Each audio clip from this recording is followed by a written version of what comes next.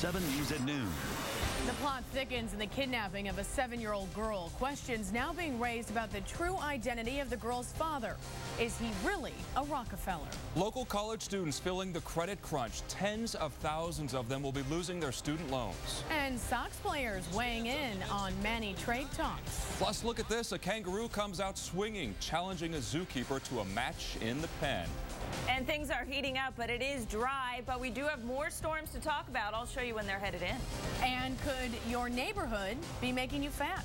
7 News at noon in HD is next. This is 7 News at noon. Welcome to 7 News at noon. New details emerging.